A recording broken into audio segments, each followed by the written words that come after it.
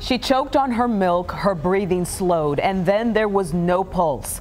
That's the new account from Sherin Mathews' father about the final moments of this precious child's life. New documents also reveal that he admitted to removing the child's body from the home. And the adoption officials who work with her in India are giving our Jobin Paniker new insight into how Sherin wound up here in America. Anoint my head with oil, my cup overflows. A case that many felt didn't move fast enough is now at lightning speed. A father rearrested. Wesley and his attorney voluntarily shared with detectives how Sherin died.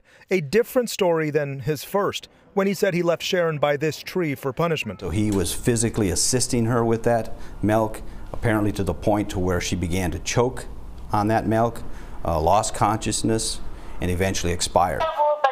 But today, we talked with the owner of the now closed adoption agency that Sherin came from, with the help of a translator.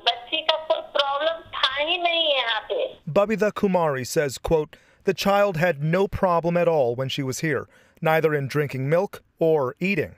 During our conversation, Kumari said the Mathews couple appeared, quote, loving. Before they were united, she said Wesley called often for updates, even, quote, requested me to put a phone up to Sherin's ear so Sherin could hear their voice.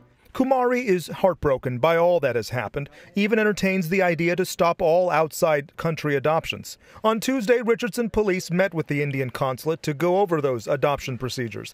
What role the Indian government will play is unclear. Sherin Mathews was found dead in that culvert just minutes from the home. The medical examiner confirmed that Tuesday. Wesley now... Stand by.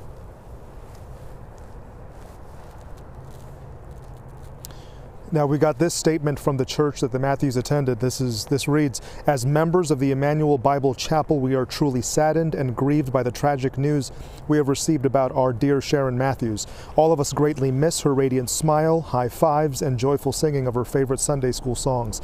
We believe she is now in heaven in the arms of our blessed Savior. We are very appreciative of the Richardson Police Department and related agencies for their efforts and will continue to support them in every way possible in the ongoing investigation. Our congregation continues to pray for Sherin's older sister as she grieves both the loss of her sister and separation from her immediate family. We continue to put our trust in our sovereign God and pray for justice for Sherin and peace for all those facing this very difficult period. Again, that statement coming from Emmanuel Bible Chapel, the chapel that the Mathews attended. We are live out here near the culvert where Sherin Mathews was found. We were being told that Wesley Mathews will be transferred to Dallas County Jail tomorrow.